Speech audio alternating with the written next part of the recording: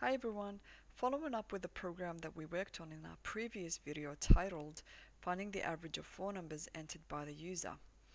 Notice that the previous output has given us 5.0 with no decimals, although the result should be 5.5. Although the average was defined as double, however, if we look at the formula we used to find the average, we find that the numerator, and this is the numerator, is a type of integer because all numbers, number 1, number 2, and number 3 and 4 were all defined as integer. So that makes the numerator an integer value.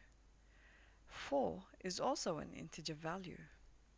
Therefore, the final result will also be an integer value saved in the average variable. To have the average hold a double value, any of the numerator or the denominator needs to be casted to a double value, where casting is the process of converting an object from a similar data type, for example, an integer to double or vice versa. To do that, we change the formula by making either the numerator or denominator a double value. So to make the numerator a double value, we could just cast it by doing this. So this will cast this value into a double. This could also be written as, instead of casting it with the double data type, we could even make the denominator a double value by putting a dot 0. It makes sense though to do it the other way around, since 4 is a whole number. Okay, let's now run our program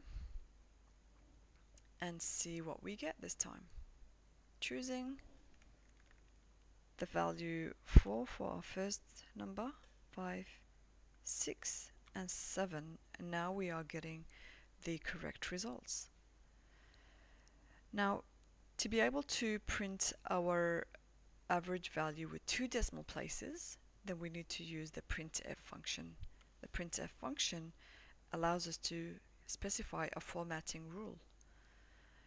So to have a formatting rule, we start off with the percentage sign and give the number of decimal places that we would like our double to be, and F for float.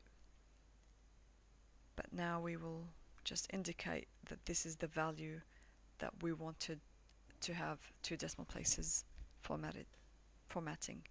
Let's now run the program and see how our double value is now formatted to 2 decimal places. And there we have it. Thank you.